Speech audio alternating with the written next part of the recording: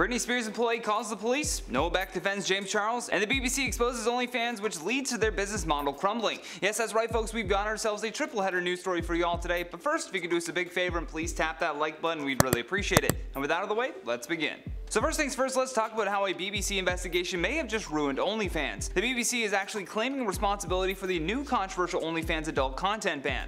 OnlyFans was started back in 2016, but it really started to take off during the pandemic. At first it was a way for people in the adult entertainment industry to have control over their own content, but during the pandemic many sex workers also found the site to be a safer way of making money. However, OnlyFans didn't want to be known for just that, so we began to see other creators using the platform as a new subscription style service for their content. Some people did paid access to yoga classes, while others used it for releasing new music, but now those types of videos may be the only thing allowed on the platform. Back in May, the BBC did an investigation into the London-based company and found that there were not enough barriers to entry that would prevent people from under 18 from selling and appearing in explicit videos on the platform. Moderators for OnlyFans also told the BBC that while those attempts by underage users were rare, they did often see a lot of videos that broke their terms of service in other ways, from bestiality to a man that had people paying to watch him eat feces. However, leaked documents exposed them for apparently pushing something called a compliance manual. Reportedly, this manual asked staff members to be more tolerant of their top creators, even if they had posted banned content. Reacting to the news of them deciding to ban explicit content, Ross O'Donovan tweeted,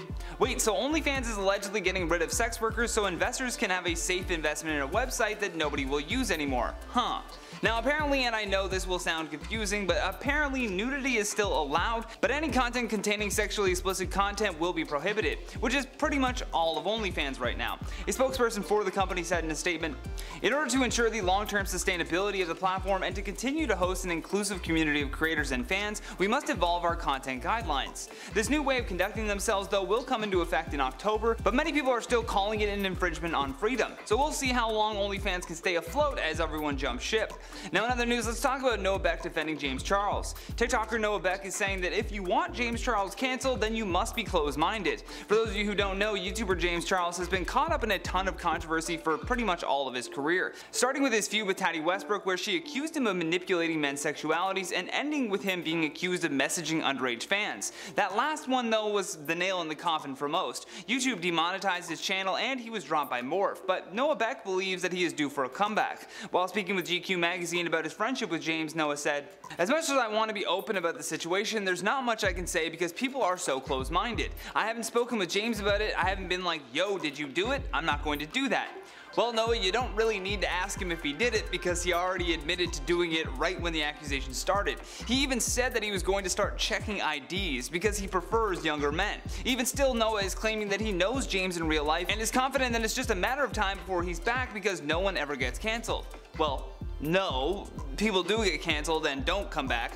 I'm thinking this is just coming from Noah not wanting to believe that his friend would do these things, unless how could he be cancelled? You know, you can be talented and still be an awful human being. James Charles admitted to messaging people under 18 on his own channel, and there are still people defending him. It just blows my mind. But in our last bit of news, let's talk about why one of Britney Spears' employees just called the police on her. According to reports, Britney is under investigation right now for misdemeanor battery after she allegedly hit one of her employees during an argument at home. Eric Westchow, an officer with the Ventura County Sheriff's Office, confirmed that one of Britney's employees called them to report this incident, which then prompted deputies to open an investigation. The officer said that the staff member worked as a housekeeper for Miss Spears and told the police that the altercation happened after she took one of the singer's dogs to the vet. According to the employee, there were issues with how the pet was treated and that Britney decided to confront them upon their return. The source goes on to allege that they argued about the dog's wellness before Britney decided to slap the housekeeper's phone out of her hands. The police also said that they tried to speak with Britney to hear her side of the story, but that she refused to talk about it.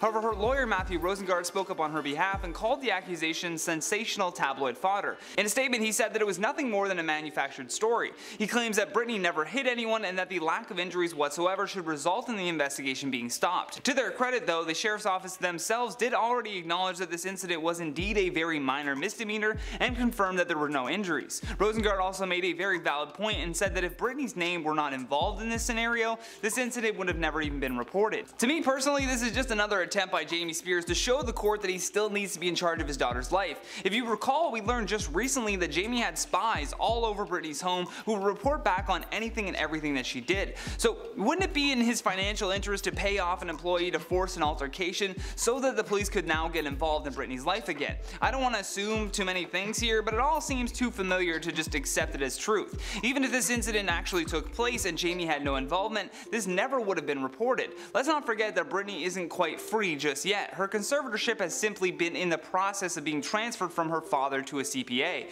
but it's still not even clear when that switch will even take place. So everything we hear about Britney right now needs to be taken with a grain of salt. But either way, I would love to hear your thoughts on all of this, so don't forget to drop us a comment down below. And while you do that, I'm going to check out some of your comments from the video titled Top 10 Influencer Dark Secrets Exposed. The Random Geek 85 says, Johnny asked me to tap like, I'm powerless, I must tap like, Johnny the Overlord demands it, his will is my command.